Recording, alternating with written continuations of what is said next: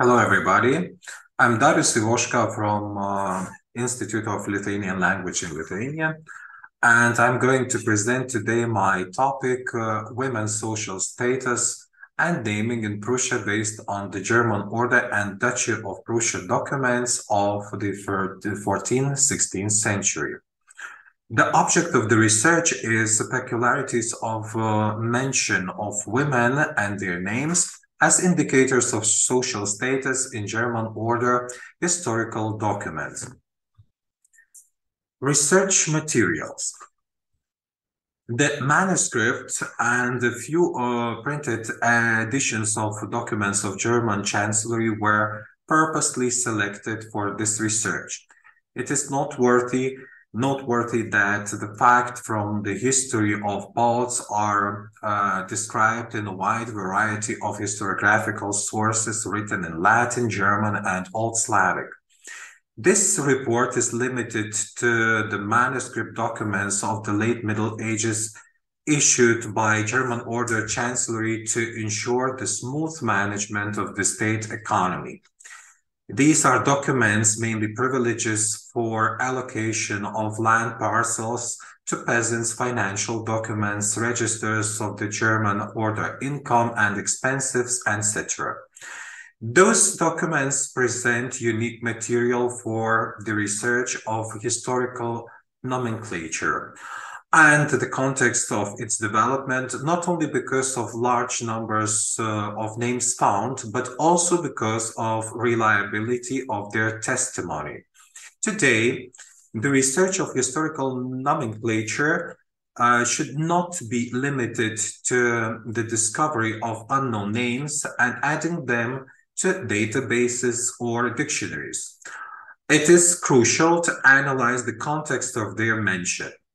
We have to delve into sociocultural, confessional, linguistic, and other contexts of the area under investigation. Many interesting data, curious facts, hypotheses, and incentives for further, often interdisciplinary research emerge from such extended investigation. My message today also illustrates this. So the aim of the research is to study the cases of mentions of women in 14th, 16th century German order documents and also those of the Duchy of Prussia to evaluate them as possible indicators of women's social status.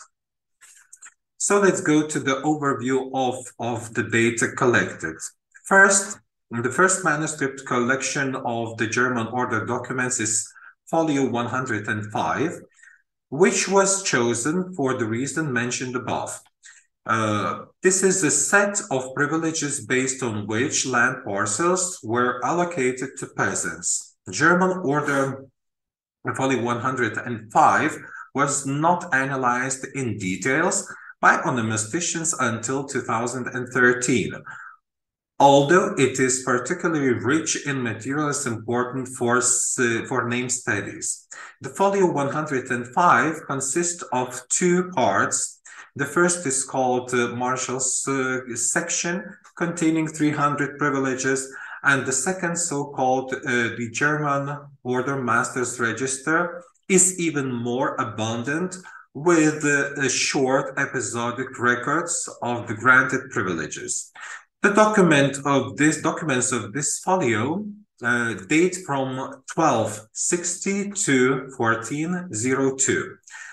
It is noteworthy that to mention that until 1392, women are not mentioned by their names in many documents and are really rarely mentioned only when identifying a man. It means naming a woman's kinship with him. The example is 1373, Pimenen and Wisselgin, yrer swester. You see the translation and also the fragment from the original document. This is the only instance among all the privileges in the folio 105 that a woman is mentioned only to identify her son as one of the beneficiaries of the privilege. The son name is also not given, probably because he may have been a minor. The mother's name is not mentioned, only the word swester, sister, is used. Folio 105 contains one more case of women's mention. This time the name is given. 1392, eine einsame Frau Gertrud. So this is a woman named Gertrude with the son. She gave to the church the chandelier, and her name was given.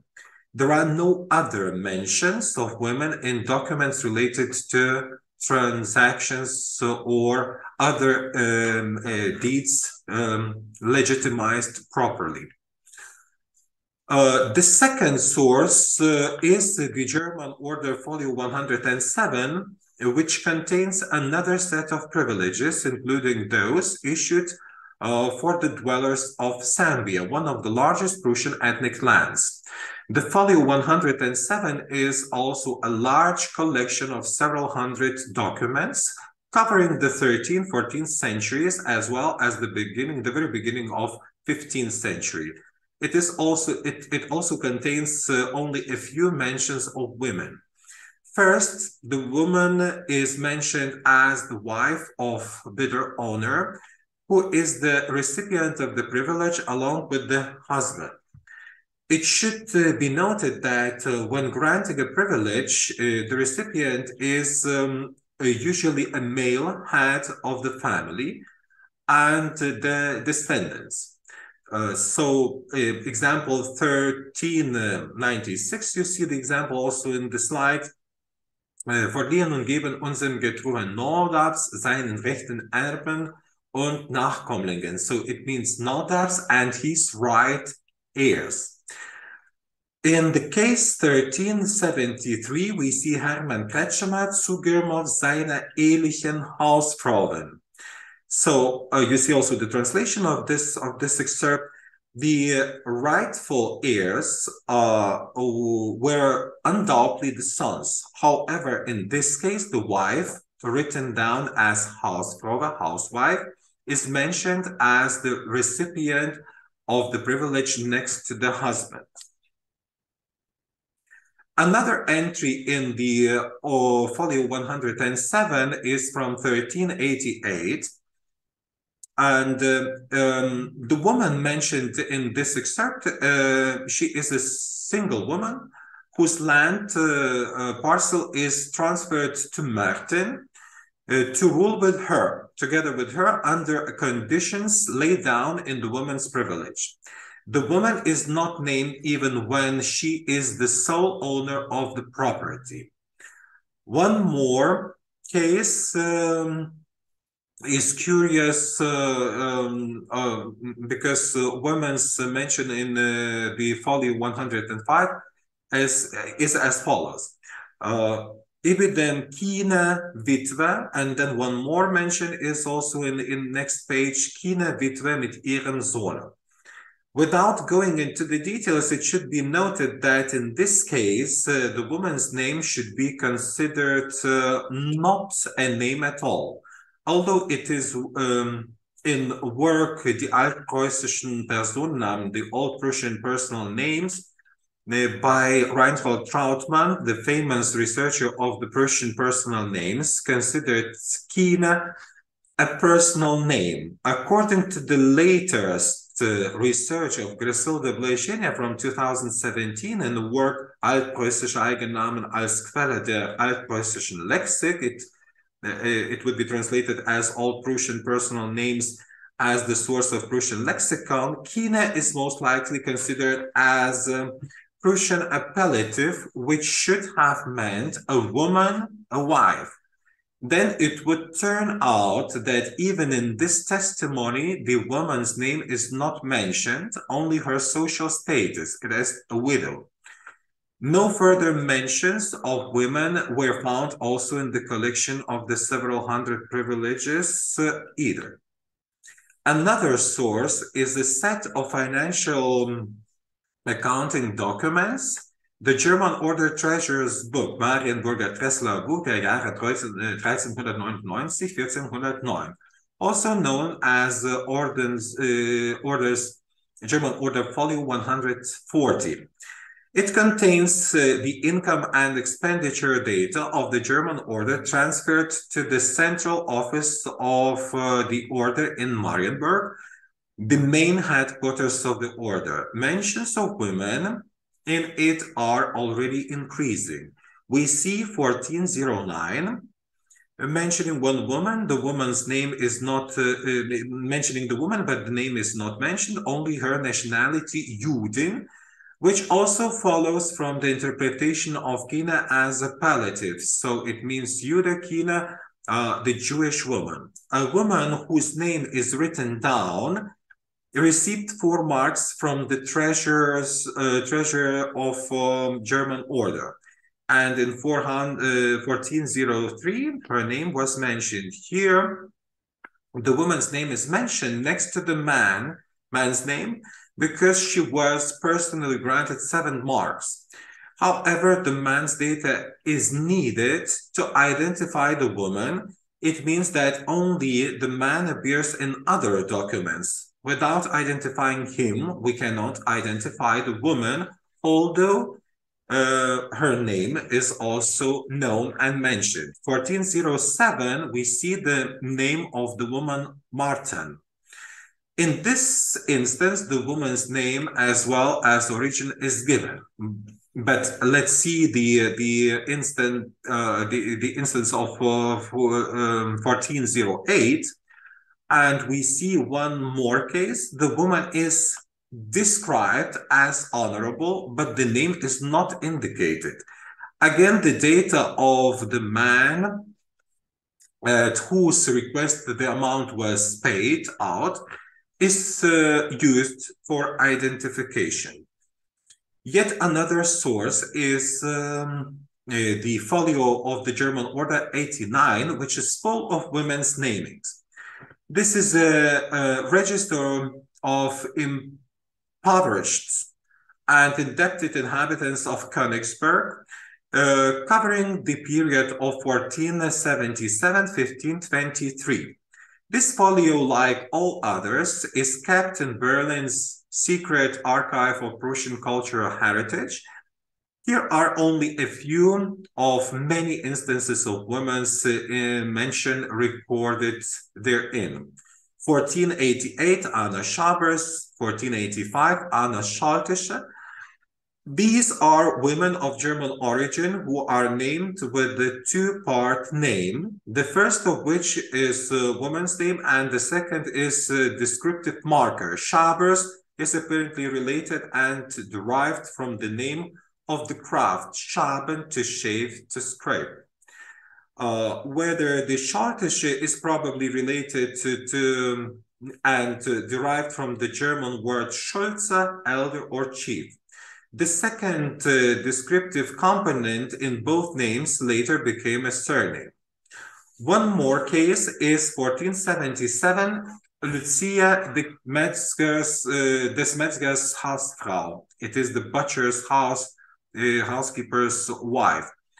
To name a woman, the husband's profession is used. Thus, it is obvious that in 15th century, the man's data is still used to identify the woman. However, it is important to note that more often when a woman is mentioned next to a man, her name is no longer ignored, although her name of such cases cannot yet be boasted. Around 1470, 1490, most of the named debtors are husbands together with their wives, and only the husband's name is mentioned. 1478, Hans Scholze cum uxore, it means Hans Scholze with his wife. 1479, Jakob Krause mit cum uxore, it means again with his wife. Around 1493, Heinrich Kruger cum uxore Gertrude. Gertrude is already wife's name also mentioned. But just a year later, 1994, Merten Derek Kom Oksore, again, the name of wife disappears, and only the man's name is mentioned in the same folio. It is important to know that the employees of German Order Chancellery liked to identify foreigners precisely by their ethnic origin. Women are also named using the ethnicity marker. For example, 1478, Grete Prevshekine, it is Prussian woman. 78, once more, Katerina Tatarkine, that means the Katerina Tatar woman. Then Marte Revshekine, Russian woman. And 1481, Katerina Litavekine, it means Catherine, Lithuanian woman. However, there are other options of naming a woman. 1478, Christina Irregangesche, which would be translated as insane Christina. Then Margrethe Heidenreichs and Heidenreichs Margaret, which is very possessive naming style. And also 1478, Margarita Leserekine and Margarita Tidekine. Same style of naming, just the names of husband is already in different origin. Previous ones were German, and then next ones are already Prussian. The same system is used to name the person. The last source is exceptional. It is not from the times of German Order State, but the Duchy of Prussia. This is the so-called 1540 Register of Turkish Tax in Duchy of Prussia, die Türkensteuer im Herzogtum Preußen 1540, Volume 2. The tax was collected to prepare for repelling the invasion of the Ottoman Empire. This source is used to check whether the situation of naming of women begins to change with the establishment of the secular rule in Prussia. As far as the nature and specifics of the source allow, the situation has hardly changed, as there are only few mentions of women in colossal list. And you see all those mentions, 1540, Katerina, then Anna, this Dargis Mrs. Tochter, it means the daughter of Dargis, and so on. And now we turn to results and conclusions. The results are split in certain sections. So first, when evaluating the data in chronological order, one notices the inconsistent naming of women, easily moving from the descriptive nameless mentioning of a woman to the named one. Until the end of 14th century, women are hardly mentioned at all in documents of the German Order Chancellery. At the end of the 14th century and the beginning of 15th century, they are mentioned in men's transactions with the German Order only to name the relationship with the man or their marital status. Only in exceptional cases a woman's name is mentioned, like the case with Gertrude, who was mentioned really because she was the only person responsible for the action she took. It is noteworthy that precisely in 15th century, naming a woman by name is becoming more common. An earlier inscription mentioned women's names does not become a stable tradition, and names disappear again in later testimonies, like 403, 407, 6 names are mentioned, but 408 they disappear again, and only the status of woman is mentioned in the context. In the 16th century, women's names in the German Order documents become quite common, but only in the documents of a certain purpose. Women are mentioned alongside their spouses or other men they were in a relationship with. Nevertheless, the names are not given. Secondly, women are mentioned only to identify the beneficiaries or heirs. We had that case with the Pimenen and Wisselgin, and we clearly saw that it was swester, the sister, was mentioned only to identify the son who was still minor. Thirdly, a woman could only be mentioned by name in cases where she was the direct and only responsible person, like Gertrude, already mentioned, who gave a chandelier to the church. But even in such and the like cases, the name is not always mentioned. Apparently, in the case, the woman from Zippendorf, which we had in one of the slides, in that case, secondary information like place of residence, the fact of having children made it possible to identify the woman without mentioning her name. 4, the phenomenon of woman's dependence on a man is obvious. 1488, we had Anna Schabeners, then Margarete Hiden, Rijks, 1497, and even 1540, the alte Wagersche, it means the old Wagers woman. When the main bearer of rights, duties, and responsibilities is a man, there is no need to identify woman. It is enough to mention her in existence. 5, the identification of women using the nationality marker, which is realized by the foreign word kine, is a very important fact. Already mentioned Rszecz, Tatarkine, Rszecz, Lithuania, Litavkine. These are not unique cases in the practice of the German or the Chancellery when the appellatives of the colonized Prussian language are included in the usage of the officials, who often created hybrid coinages. In the above cases, a German form of naming the nationality, Preuß, Litauen, then Russia, and so on, followed by then the Prussian kine, made that compounds. Such tradition of hybrid derivation of names is especially noticeable in the place names of the territories of Prussia, Prussian governed German order state. Let's say example would be Braxenwalde, Brax, the Prussian personal name, plus Wald, the appellative, German appellative, which meaning is the forest or the wood.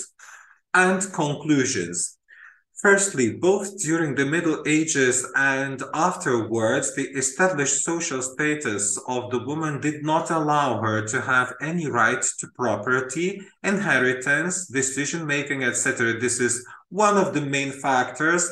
They are not mentioned in the documents formalizing ownership, rights, duties, responsibilities, etc. Secondly, another important factor, especially when it comes to the period when mentions of women by presenting their names began to appear, but hardly took hold, is the case of the German order chancellery. The chancellery was managed by the German order brothers, who viewed the woman and her role in society through the prism formed by Christianity. The woman and her role were also very limited in eyes of the church. The tradition nurtured for centuries has not changed even after the change of the state system. Third, the nature or purpose of the documents themselves plays a certain role in the mention of women in German order documents. They are mentioned in the financial registers at the very beginning of the 15th century when they donate to the order or are in debt. Nevertheless, even in the 16th century and later, they are directly mentioned in the privileges when it comes to the granting of property, inheritance, and rights. And fourth, finally, it is also important that the woman's origin or nationality did not have any significance in naming her. German women, Lithuanian and Russian altogether were named in the same style. We